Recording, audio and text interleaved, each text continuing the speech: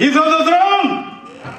Amen. He says, look, how do you love those you are trapped with? Or loving those you are trapped with? You only look at your life and what has happened to your life.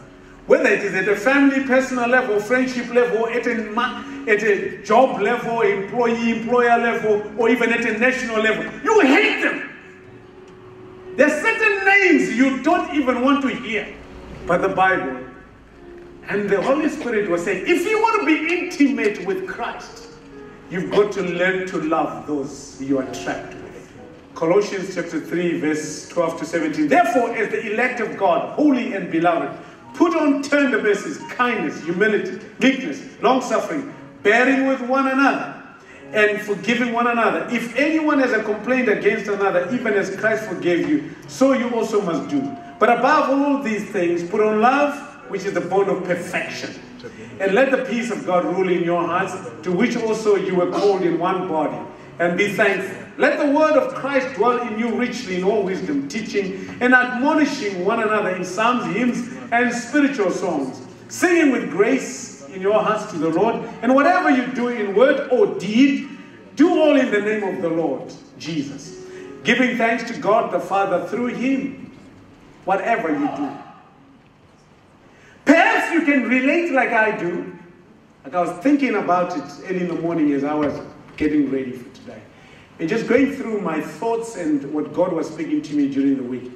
The chances are you know the phobia or the claustrophobia that comes with commitment.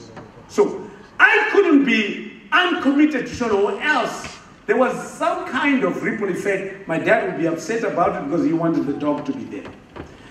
So I was committed to Shona to some extent, not a choice of my own.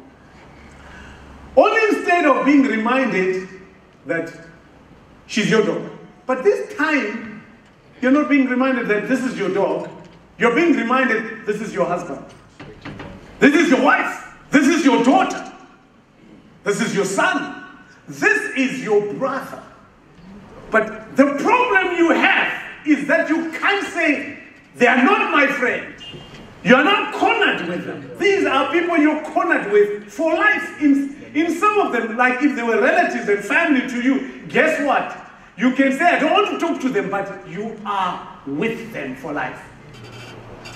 Then, this morning I came up with a word. It's not in the dictionary yet. You can put it in.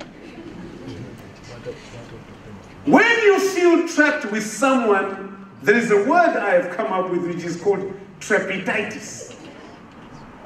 Now, if you want to have an intimacy with Christ, this is where you need to understand that trepidatitis means that you're stuck with people and you can't get rid of them. And Christ is the solution to dealing with trepidatitis. There are 3 ways to cope with trepidatitis. Number 1, you either flee. You don't want, if it is a spouse, you ask for divorce. You flee. But the problem with fleeing is that the next station you dock in, you will find trepidatitis also waiting for you. And guess what? You have another option. The other option is you fight it. Because trepidatitis has its own weaponry of fighting. You remind them who you are, and you also remind them who they are.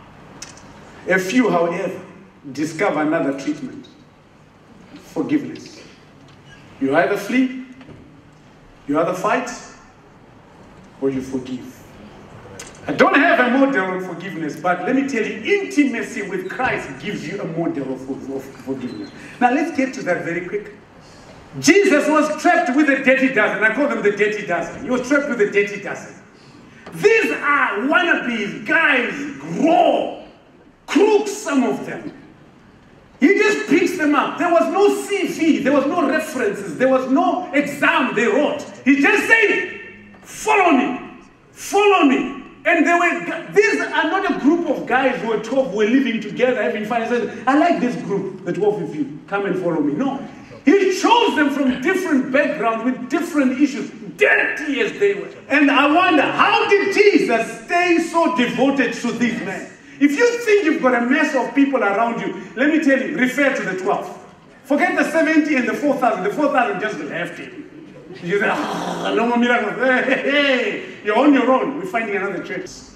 But how did Jesus deal with us? Jesus dealt with this because he had a servant heart. He moved right from the palace to the lowest of lowest. He became a servant. And this we find in John chapter 13, when he takes the basin and the towel. This is the biggest demonstration that we find about Jesus. We don't find it because he's on the cross and he says, forgive them, Father. That deal is done. But the demonstration that he does prior to everything happening, when you forgive people because you are aware of what they will do. It's okay to forgive people because you are aware of what they have done. But when you know that they are going to cut your finger off, and you say, look, I've already worked that out, they can carry on and cut the finger. I'm still going to love them, forgive them. I'm talking about loving the ones you are trapped with. So Jesus walks up to the upper room. The disciples enter one by one and take their places around the table. On the wall hangs a towel, and on the floor sits a pitcher or a basin. And any one of the disciples could volunteer for the job, but no one does, because guess what? They are in the Politburo of a movement called Jesus Movement. They never saw themselves as the ones who should serve the other. So they are in that hierarchy. So they said that they should be a servant. We know the master should have sorted out a servant to clean our feet. But as they walk in one by one, Jesus looked and says, I'm waiting for the last one to enter in. The basin and the towel are mine. They are not aware of this. That basin and that towel is mine for them. A few moments later, Jesus stands up and removes his outer garment. He wraps a servant's girdle and servant's apron around his waist and takes up the basin and kneels before one of the disciples. He starts one by one. These guys were not coming from a shower. These guys had been walking the streets of Jerusalem, the dusty streets of Jerusalem. And only that job, touching the feet of people, was meant for the worst in society. He began, they are shocked. Peter is shocked and says, you're not doing this. You're